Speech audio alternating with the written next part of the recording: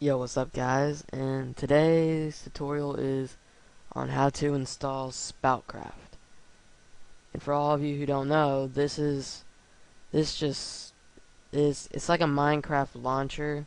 It starts up Minecraft, it allows you to play Minecraft, allows you to do everything except it has some improvements like where you can have skins for cracked players.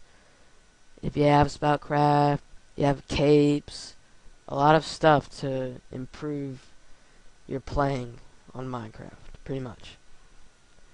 You can also have texture packs set to where you can pretty much download a texture pack and have a certain plugin, and no one else on the server has to download that texture pack.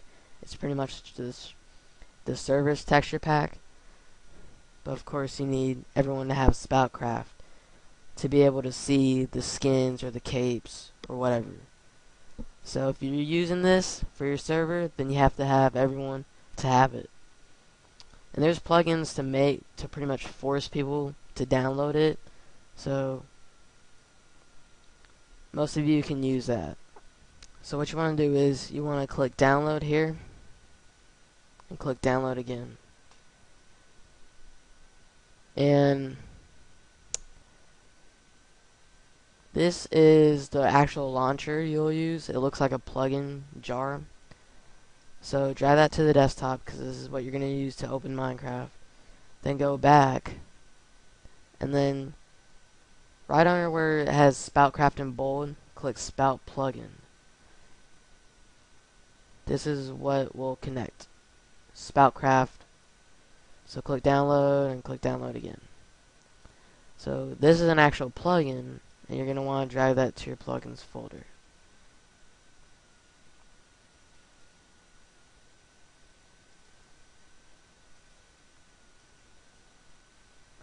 Alright. So once you've dragged that, go ahead and restart your server. Alright, once your server is up, we'll double click Spoutcraft to open it up.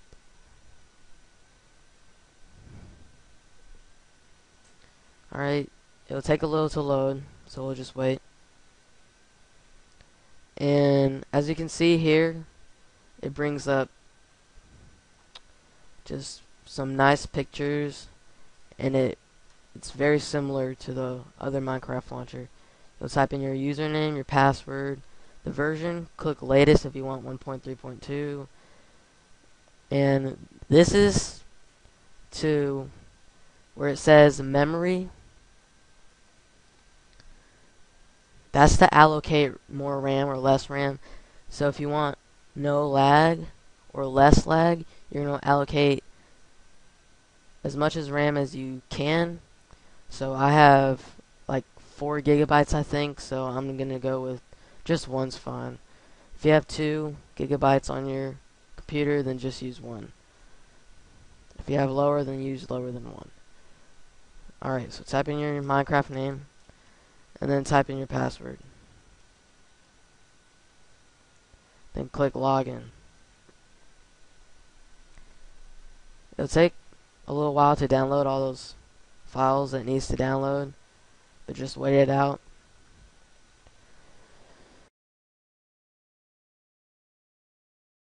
And I like to use Spoutcraft just because it's cool, all the plugins you can use with it, and it's less laggy. So let's see, you have the texture pack selections, you have the add-ons, multiplayer, single player, options, and options, as you can see, some new things here.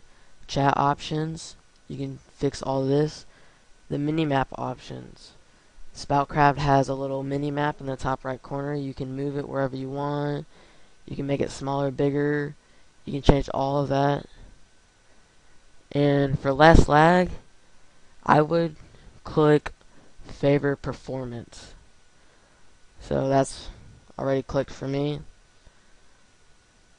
And if you don't have really lag and you want to make your Minecraft experience look nice, then you might want to select all these to make them fancy.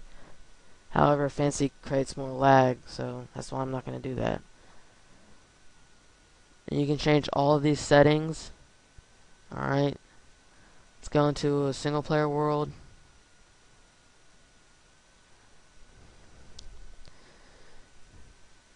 And just let it load.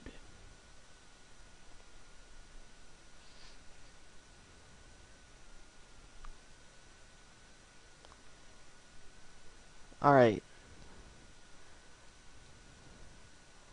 As the world's rendering, because it's our first time playing on this map, and I can already see how much better this actually looks and how much less laggy it is. Yeah. Alright. And with a mini-map here, you can see mobs, which is very helpful when you're playing by yourself.